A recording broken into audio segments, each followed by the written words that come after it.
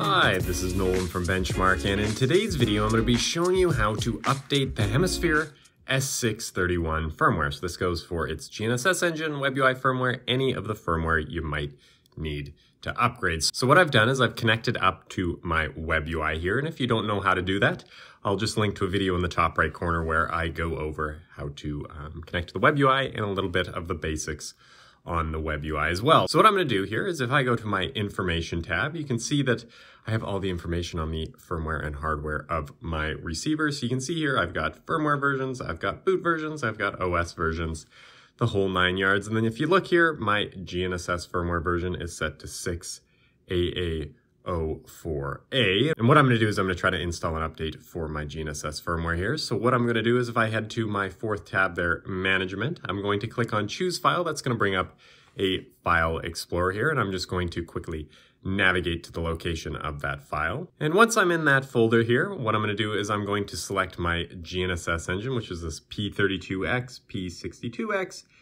MFA060AA04.bin file here. And what I'm going to do is I'm going to open that file here and then click on Upload. And what it's going to do now is it's going to upload my firmware to my receiver. And for those of you that were paying attention earlier, you'll probably notice that is the same version that is already installed on my receiver here. So I'm not going to make you go through the whole upgrade process here. But what would happen after the file is uploaded is you get prompted for a message that says, do you want to upgrade to this version of firmware?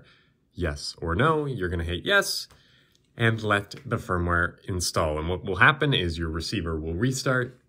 Once it's restarted, check that information tab and make sure that update has been successfully applied. But for now, that is everything in today's video. That is how you use the WebUI to update the firmware on your Hemisphere S631. And if you have a moment, I would please ask you to hit that subscribe button down below. It really does help us out and helps me keep making these videos. And if you have any questions about anything you've seen in today's video or any questions about anything you've seen on this YouTube channel, please give us a call at 1-888-286-3204 or visit us on the web at bench-mark.ca.